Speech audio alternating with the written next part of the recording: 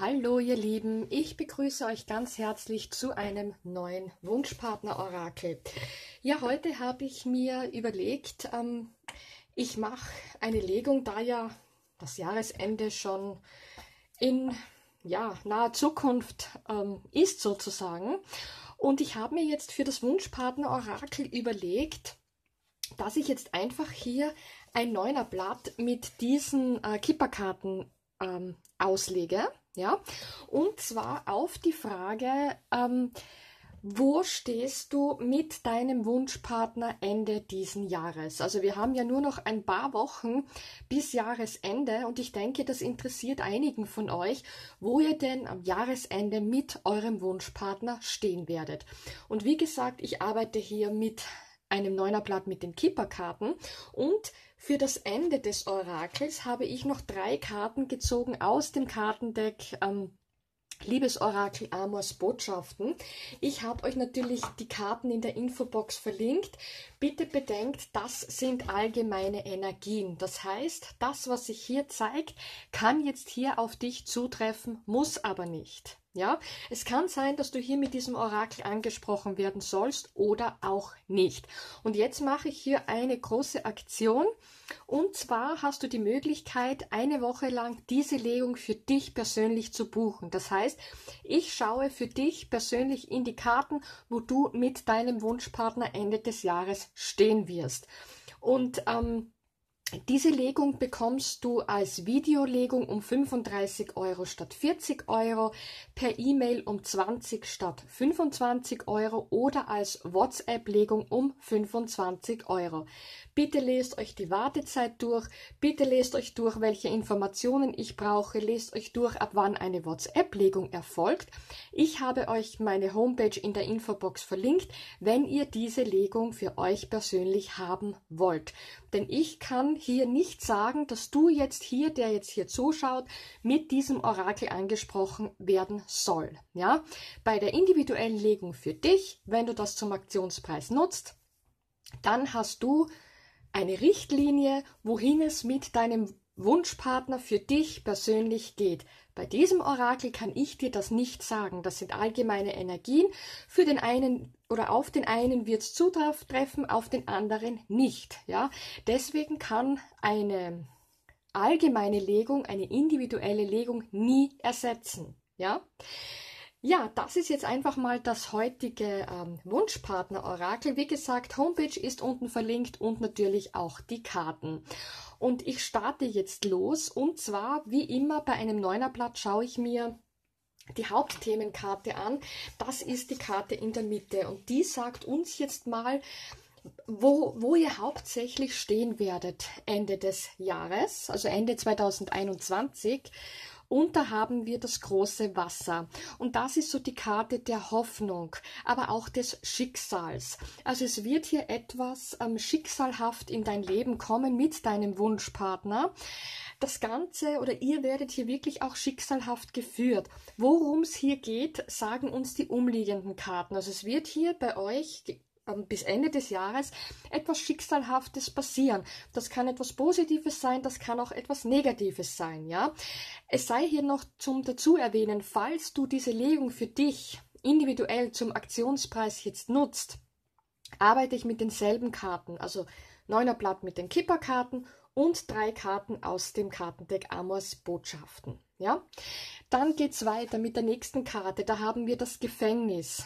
Da geht es einfach hier darum, dass man sich irgendwie eingeschränkt fühlt in dieser Verbindung. Ja, vielleicht eingeschränkt gefühlt hat. Und je nachdem, welche Karten hier noch liegen, kann es sein, dass man hier aus einem Gefängnis jetzt ausbricht. Das kannst du sein, das kann dein Gegenüber sein, falls du hier extremen Druck aufbaust. Oder es wird hier anderweitig, man wird sich hier anderweitig befreien. Oder man bleibt in diesem Status quo, wo man jetzt sozusagen ist. Ja? Also alleine von diesen beiden Karten können wir hier noch nicht sagen, wo ihr Ende des Jahres stehen werdet. Da müssen wir uns dann das Gesamtbild ansehen. Ja, da haben wir den langen Weg. Also entweder geht diese Legung über das Jahresende hinaus, dass noch ein langer Weg vor euch liegt, oder ein langer Weg liegt hinter euch. Ja, dass ihr euch irgendwie beide schon sehr lange irgendwie gefangen fühlt in dieser Situation. Oder, also das kann für die eine, also die einen werden mit diesem Szenario angesprochen. Ja, die anderen sollen die Information bekommen, dass man noch sehr lange, dass noch ein langer Weg vor euch liegt. Aber das Ganze ist hier schicksalhaft geführt, ja. Das muss hier einfach so sein zwischen euch. Dann haben wir die Veränderung. Also es kommt hier definitiv eine Veränderung bis Ende des Jahres. Das kann jetzt eine Veränderung zum Positiven sein, das kann aber auch eine Veränderung zum Negativen sein.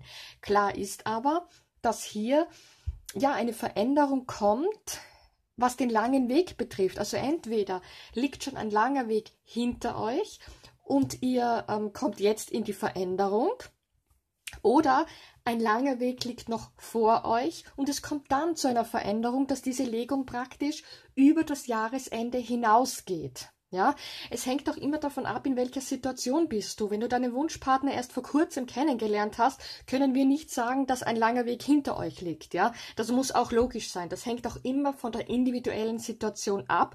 Und hier erwähne ich noch einmal, eine persönliche Legung ist immer besser als eine allgemeine Legung. Ja, dann haben wir als nächstes, ja, die falsche Person. Also man wird sich hier definitiv, entweder ist hier dein Wunschpartner die falsche Person, du hast schon sehr lange hier an dieser Situation festgehalten und erkennst jetzt, dass dein Wunschpartner hier die falsche Person ist. Und das veränderst du jetzt. Das ist die eine Möglichkeit. Die andere Möglichkeit ist, dass dein Wunschpartner von dir das Gefühl hat, dass du hier die falsche Person bist und weil eben hier zwischen euch schon sehr lange so eine Art Gefängnis ist. Man kommt einfach von dieser Situation nicht raus und jetzt geht das Ganze hier in die Veränderung. Oder man hat hier einfach noch mit einer dritten Person zu tun. Das kann auch sein. Ja, also ihr seht schon, man kann hier mehrere Szenarien rausholen und ich weiß nicht, in welchem Szenario du drinnen bist. Ich kann diese Legung nur verallgemeinern, das, was ich reinbekomme. Ich kann nicht auf jede einzelne Möglichkeit, die es gibt, hier eingehen bei einer allgemeinen Legung. Das ist einfach unmöglich. Deswegen kann man einfach nur diese Legung verallgemeinern. Dann haben wir die Karte Gespräch. Also es wird definitiv noch ein Gespräch geben zwischen euch. Das heißt, all diejenigen, die vielleicht keinen Kontakt haben, wird es noch bis Jahresende zu einem Kontakt kommen. Ja, durch dieses Gespräch, das vielleicht schon sehr lange angesetzt ist, dass man schon lange eigentlich etwas ansprechen wollte, kommt es zu einer Veränderung. Ja, und das Ganze wird hier schicksalhaft geführt. Was mich natürlich an dieser Legung stört, ist einfach die falsche Person. Also entweder wirst du erkennen, dass dein Wunschpartner die falsche Person ist, oder es ist noch eine falsche Person im Hintergrund. Das kann ich ja hier nicht wissen. Dann haben wir den guten Herrn, also es kann hier definitiv, oder die gute Dame sozusagen, weil sie eine allgemeine Legung ist, es kann hier um eine Dreiecksgeschichte sich handeln. Ja, oder aber du wirst merken, dass dein Gegenüber hier mit falschen Spielen spielt. Oder es ist einfach so, dass hier noch eine andere Person, also so quasi eine Dreieckskonstellation da ist. Und man wird jetzt einfach auch merken, dass man hier mit dieser falschen Person lange vielleicht schon in einem Gefängnis war. Und das wird sich jetzt verändern und darüber werdet ihr sprechen. Also es kann sein, dass entweder eine dritte Person noch eine Rolle spielt. Man wird hier erkennen, dass diese Person falsch ist, dass der ganze Weg mit dieser Person falsch ist und ihr werdet darüber sprechen und es kommt zur Veränderung. Oder du wirst merken, dass dein Gegenüber mit falschen Spielen spielt oder mit dir ein falsches Spiel spielt. Du wirst das verändern und wirst das eben hier kommunizieren. Oder dein Gegenüber hat von dir das Gefühl, dass du hier die falsche Person bist und wird das eben hier kommunizieren, ja, dass dein Gegenüber dir ganz klar sagt, hör mal, ich kann mir mit dir einfach nicht mehr vorstellen, ich finde das nicht richtig zwischen uns, ich kann mir da einfach nichts vorstellen und das kommt dann eben zu Gesprächen und dann zur Veränderung, ja. Also hier sind diese drei Varianten einfach möglich. Dann haben wir das Bündnis. Ich komme immer mehr drauf, dass es hier um eine Dreiecksgeschichte geht, dass hier einer von euch beiden oder ihr beide noch gebunden seid an die falsche Person. Oder ihr werdet erkennen, dass eine Beziehung zwischen euch einfach falsch ist. Ja, und ihr werdet das auf jeden Fall aussprechen. Und dann haben wir noch das Warten. Also du wirst hier schon noch in einer Warteposition sein und aus dieser Warteposition sollst du rausgehen. Das sollst du hier verändern. Du wartest hier höchstwahrscheinlich auf eine feste Partnerschaft mit deinem Gegenüber und sagst jetzt vielleicht, ich warte nicht mehr, trenne dich hier von deiner Partnerin, deinem Partner, denn ich möchte das nicht mehr, denn das geht mir einfach schon zu lange. Ja, das ist die eine Möglichkeit und du kommunizierst das und dann kommt es zur Veränderung, dass du einfach nicht mehr warten möchtest. Die anderen von euch kann es sein, dass ihr einfach weiterhin wartet, dass euer Gegenüber in einer Partnerschaft ist und ihr setzt euch hier einfach in die Warteposition, wartet, bis euer Gegenüber erkennt, dass die Partnerin, der Partner vielleicht falsch ist und dass es hier zu einer Trennung kommt und ihr verbringt hier die Zeit mit Warten. Wartet auf Gespräche, wartet auf eine Partnerschaft. Die anderen haben vielleicht die Schnauze voll vom ewigen Warten auf Gespräche, auf eine Partnerschaft und werdet das jetzt hier verändern. Werdet hier diesen langen Weg abbrechen und das hier wirklich kommunizieren. Also man kann jetzt hier sagen, gegen Ende des Jahres kann es sein, dass man jetzt hier, dass man mit einer dritten Person zu tun hat, die einfach hier falsch ist. Man wird das erkennen und es kommt durch die Gespräche zu einer Veränderung. Du brauchst aber hier noch Geduld. Für die anderen kann es sein, dass es hier nicht zu einer Trennung von dieser falschen Person kommt, sondern dass du hier in der Warteposition bleiben wirst. Du wartest auf Gespräche, du wartest auf eine Beziehung.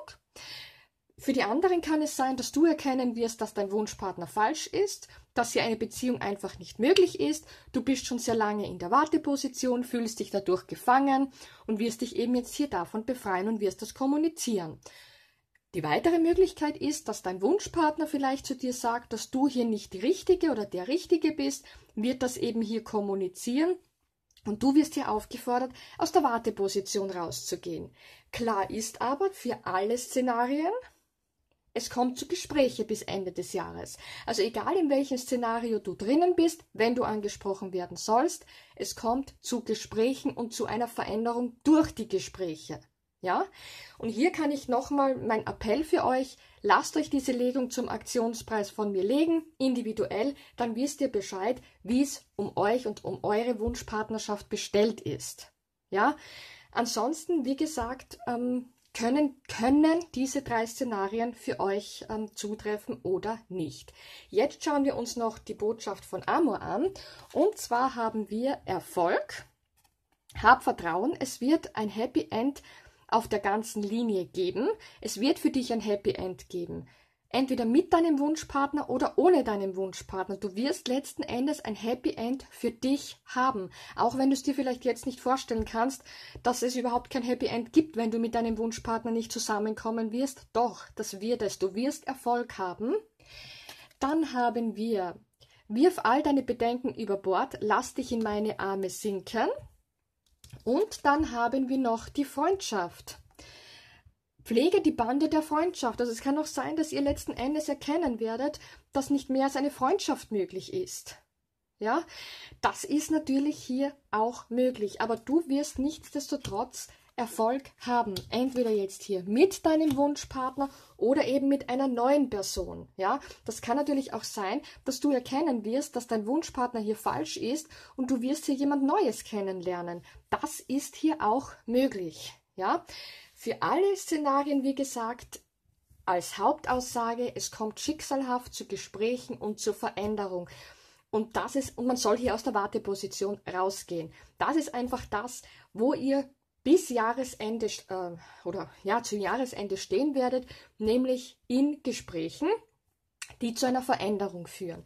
Das ist die Hauptaussage für alle Szenarien. Ja, ich wünsche euch noch einen wunderschönen Sonntag. Ich freue mich auf die nächsten Orakel. Bis dahin alles Liebe. Ciao!